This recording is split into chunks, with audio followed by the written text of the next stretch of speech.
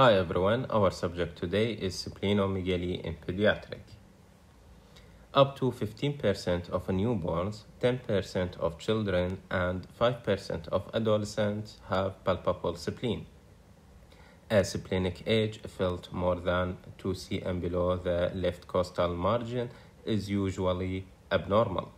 A persistently palpable spleen may be normal, but some workup is necessary before making this conclusion. Normal spleen is not greater than 6 cm at 3 months, 7 cm at 12 months, 9.5 cm at 6 years, and 11.5 cm at 12 years, and not greater than 13 cm for adolescent. Splenomegaly can also be a spleen with more than 4 cm or diameter more than 7 cm. Normal spleen size varies but is typically less than 250 grams. Splenic tenderness is always abnormal. The clinical significance of splenomegaly found on the radiologic study but not palpable on physical exam is unclear in the absence of other laboratory or clinical data. A spleen age palpated more than 2 cm below the costal margin is always an abnormal finding. History of acute illness including fever, chills, sore throat, rhinorrhea, cough, especially with viral infection, abdominal pain, back pain, early satiety due to splenic enlargement, weakness, fatigue, jaundice, especially if hemolytic anemia, ingestion of hepatotoxic agent, especially with hepatitis or portal hypertension. Abdominal trauma may be associated with splenic hematoma. Bone pain, fever, malaise, lethargy, bruising, more likely with leukemia. Lymphadenopathy, weight loss, fever with neoplasm. GIT bleeding with the splenomegaly suggests portal hypertension. A neonatal history of an umbilical catheter is a risk factor for portal vein thrombosis and subsequent venous obstruction. A history of surgery or blood transfusion may be a risk factor for certain blood-borne infection or thrombosis. Hepatic disease of any cause that result in portal hypertension can result in splenomegaly. People of Mediterranean or South Asian descent are at risk for thalassemia and glucose 6-phosphate dehydrogenase deficiency. An African ethnicity is a risk factor for sickle cell disease and G6PD deficiency. Ashkenazi Jewish ancestry is a risk factor for certain storage disease, including Gaucher disease. A family history of jaundice, anemia, cholecystectomy, or splenectomy is suggestive of hemolytic disorder. Sudden splenomegaly in a child with sickle cell disease suggests acute splenic sequestration, a life-threatening condition. An enlarged liver, developmental delay, or a neurological finding may suggest a storage disease or metabolic disorder. Physical examination. Auscultate for rub or bruit, maybe in vascular malformation, sign of storage disease, significant retinal examination and coarse faces, complete evaluation of lymph node, maybe infection or neoplasia. Ascites or hepatomegaly may suggest underlying liver disease. Prominent abdominal vein or hemorrhoid suggest increased portal hypertension. Pain or tenderness suggest capsular distension secondary to perisplenitis or trauma or splenic infarction. Asthmatic patient may have palpable spleen secondary to overinflation of the lungs with the depressed diaphragm.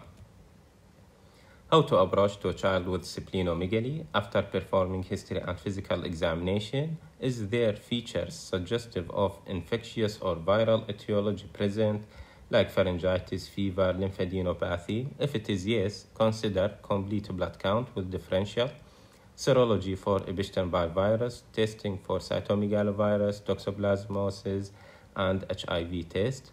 If it is abnormal result, differential diagnosis may include Epstein-Barr virus, cytomegalovirus, toxoplasmosis, HIV, other infection, bacterial like Salmonella typhi, infective endocarditis, splenic abscess, spirochetal like syphilis, leptospirosis, rickettsial, Rocky Mountain spotted fever, Q fever, typhus, fungal, blastomycosis, systemic candidiasis, mycobacterial, tuberculosis, parasitic, malaria, toxoplasmosis, toxocara canis, leishmaniasis. If it is normal result, observe 4 to 6 weeks unless clinically ill. Splenomegaly resolved, this is acute viral infection. Splenomegaly persists or patient ill, consider ultrasound of the abdomen, CT, MRI, differential diagnosis, infection, histocytosis, malignancy, leukemia, lymphoma, Hodgkin disease, metastasis, collagen vascular disease like systemic lupus erythematosus, rheumatoid arthritis, autoimmune lymphoproliferative syndrome. If there is no sign or symptom suggestive of viral infection or infectious etiology, consider CBC with differential, peripheral smear, retic count. If it is abnormal result, suggestive of hemolytic disorder, RBC enzyme deficiency, G6PD, hemoglobinopathy, erythrocyte membrane disorder, hereditary spherocytosis, elliptocytosis, autoimmune hemolytic anemia, drug-induced hemolytic anemia, leukemia, fragmentation hemolysis, systemic lupus erythematosus, paroxysmal nocturnal hemoglobinuria. If there is atypical lymphocytes, obtain serology for Epstein-Barr virus, toxoplasmosis, and cytomegalovirus, differential diagnosis, Epstein-Barr virus, cytomegalovirus, and toxoplasmosis. If there is a blast cell present, differential diagnosis, leukemia or lymphoma. If it is normal result, perform abdominal ultrasound, CT, MRI. If it is normal, this is normal displacement. If it is abnormal, differential diagnosis may include congestive disorder, neoplasia, storage disease, other infection, collagen vascular disease, histocytosis, extramedullary hematopoiesis, osteopetrosis, myelofibrosis, hematoma, cyst, pseudocyst, hamartoma, polycythemia syndrome, hemangioma, lymphangioma. Peers and pitfall. Children with acutely enlarged spleen should avoid contact collision or limited contact sport. Viral-related splenomegaly rarely lasts more than 2 months. Ensure appropriate immunization prior to splenectomy. Counsel the family on the care of a splenic child.